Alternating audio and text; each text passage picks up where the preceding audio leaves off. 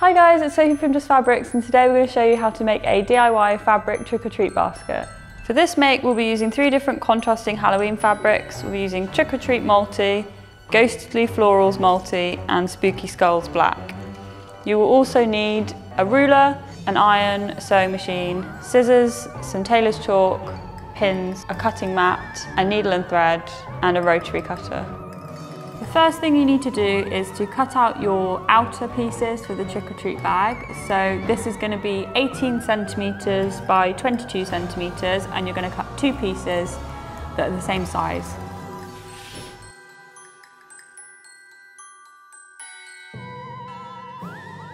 The next thing you need to do is to cut out a fabric for your lining, and this needs to be the same size, so it'll be 18 by 22 centimetres.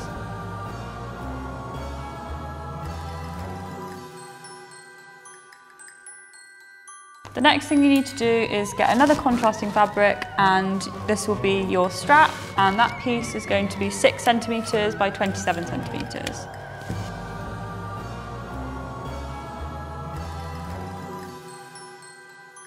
The next thing you want to do is to box the corners on the lining and the face fabric. So we're going to use a 5 by 5 centimetre square at the bottom of the lining and the main fabric.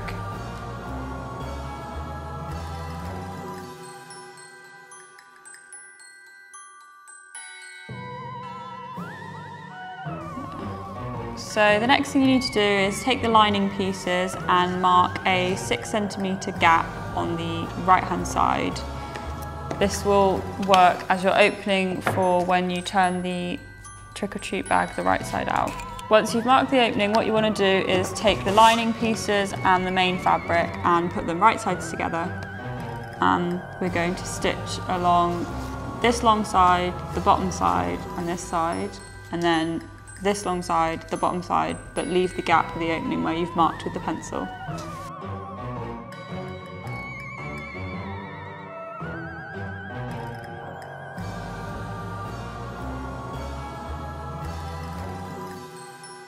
Once you've stitched the sides, what you need to do is pin and sew the boxed corners. So if you take them and align the already stitched seams either side, and then take a pin and pin up both bottoms of the lining fabric and the face fabric, and then stitch along that line.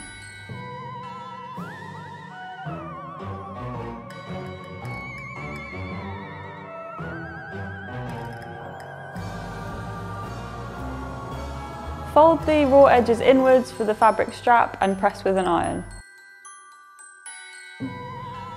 Once you've ironed the strap, you just need to stitch along the long edge to keep it nice and secure.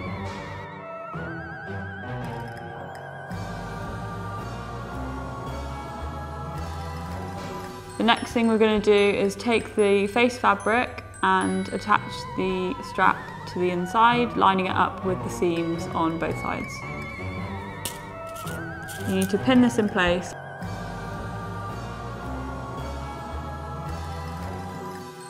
Once you've secured the strap with the pins, you need to take the lining fabric and turn it right side out, and then this is also going to be pinned to the face fabric. Once you've turned it right side out, you can then put the right sides together and line up the seams like before. You can replace the pin that's holding the strap in place and pin through all 3 layers of fabric.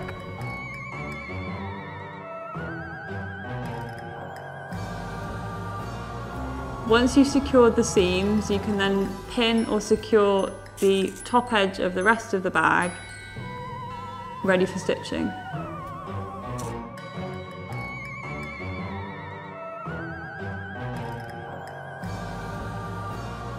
Once you've stitched the top of the bag, you just need to find the opening that you left earlier and turn it the right side out. Once you've turned the fabric bag the right way out, you just need to stitch up the gap that you've made with a slip stitch.